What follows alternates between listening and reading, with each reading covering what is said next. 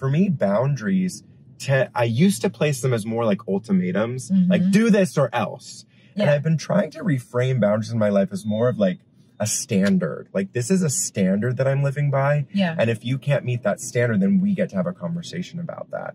A boundary is a simple request that teaches people how you want to be treated, in a nutshell. Sun is coming up, are you ready to go?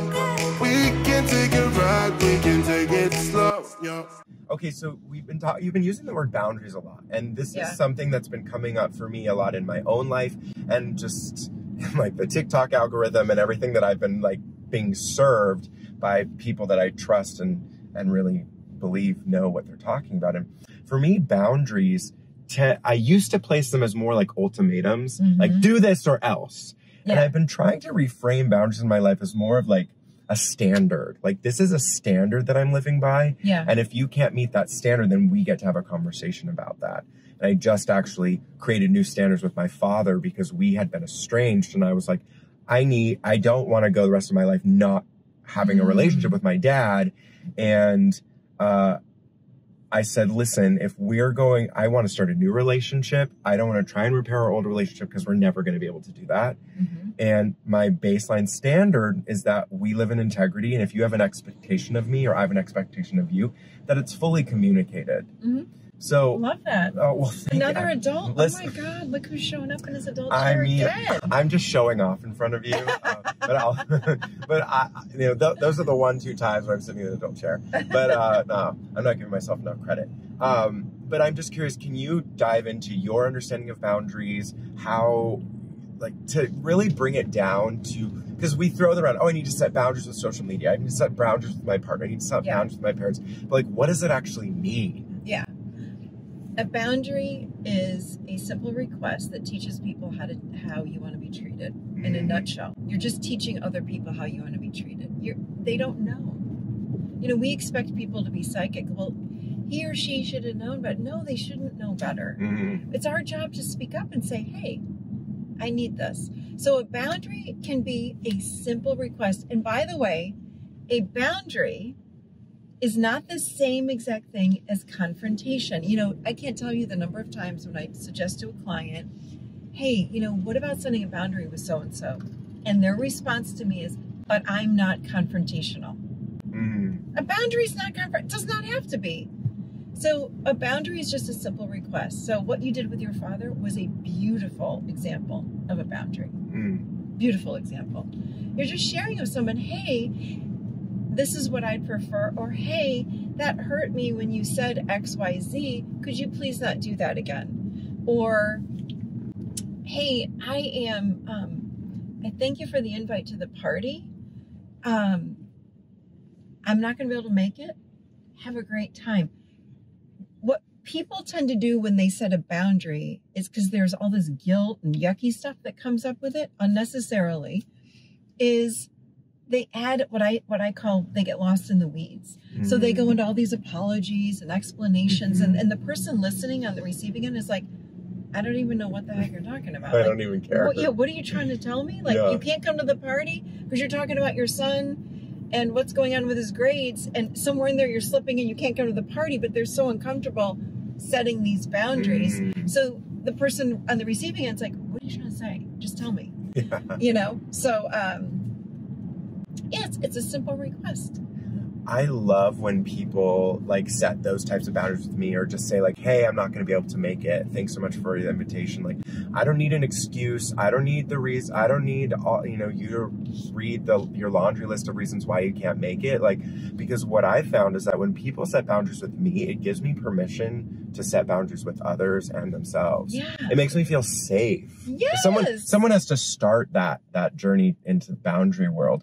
But what do we do when the other person either A, doesn't respect our boundary, or doesn't receive it in a way that like feels supportive? Because that has happened to me a lot in my past. Well, and again, people typically jump into a defense, right? We go into the adolescent chair, which is the place where we defend, because on some level they feel attacked. Like, what do you mean? So what I like to do with people, like I have really close people in my life that I can freely set boundaries with. Do you know what I'm talking about? Like your husband, you know, like just a handful, honestly. And then there are people in the next outer circle that I might say to them, I call it a setup phrase, where you're setting it up so that you can then set the boundary or speak your, I don't even want to say set the boundary, speak your boundary. So I might say to you like, hey, Paul, you mean a lot to me, and I'm so glad we have such a loving relationship. So when I say that to you, are you defending, or are you like heart opening? Like, oh, I'm so excited for our new loving relationship. You see what I'm saying? So I might say that to you, and then I'd say, can I share with you something that happened the other day? So right away, your heart's like, she loves me. We have this awesome relationship, smile, you know. And then I'd say, remember, you know, when you and your husband were talking and you shared with him, you know, that whatever thing I told you not to share, that made me really uncomfortable. Would you just do me a favor and please don't share that with anyone else? So I'm speaking the boundary, but I've set it up ahead of time, letting you know how much you mean, or mean to me. Like, you know, I might say to you, Paul, one thing I love about our relationship is that you and I can share anything with each other. You know, and it's true. I'm not making any of that up when I say that to somebody. But what I like is that it brings their defenses down. They drop their sword and shield. You know, I always see people like with a sword and shield, like ready to go. And it's like, drop that. I'm having a loving conversation with you. So again, it's not like, don't you effing do that to me again. That's confrontational. This is like, hey, what's the emotion? Like, that hurt me when, fill in the blank, please what? It's like, what's the request? Please don't do that again. Can you apologize for that? Or I just wanted you to know that really hurt me. I was talking to a friend of mine the other day, and we all laugh at her because she's a terrible texter back. Okay. Everyone knows this girl. Nobody wants to talk, you know, she doesn't text back really well. So I said to her, hey, I know you hate your phone. I know you don't like to text back. I get that. But when I text you, and I don't text you often, can you please text me back? I'd really, really appreciate it. Because it sets off my codependency. And she goes, oh my God, of course. And I said, I know this about me. I just would love that, because I go into like total fear when you don't text me back after a day. I don't need a text back in 5 minutes, but you know, I worry about you. And she, oh my God, I had no idea. Of course I'll text you back. And she does. That's fantastic.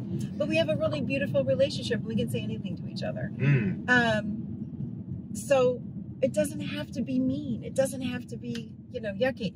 But if somebody reflects poorly when you speak up for yourself and share your experience, and I'm, again, setting a boundary, and that person goes, they go into their defense. You go, okay, thank you. Okay, thank you. Yeah, I just end it. Because like you know Ariana what? Grande moment. Thank you. Yeah, exactly. Next, it's like they can't hear it because they're in a defense. And if you say to them, hey, I think you're in a defense, they're going to be like, I'm not defensive. You're defensive. You know, it's okay.